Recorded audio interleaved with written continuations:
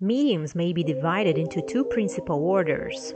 Physical mediums, those who have the power of obtaining physical manifestations, 160. Intellectual mediums, those who are more specially apt for receiving and transmitting intelligent communications, 65 as Sikh. All the other varieties belong to one or other of these two categories, some belong to both. If we analyze the different manifestations obtained through mediumnic influence, we shall see that there is, in all of them, a physical effect, and that, with the physical effect, there is usually combined an intelligent effect.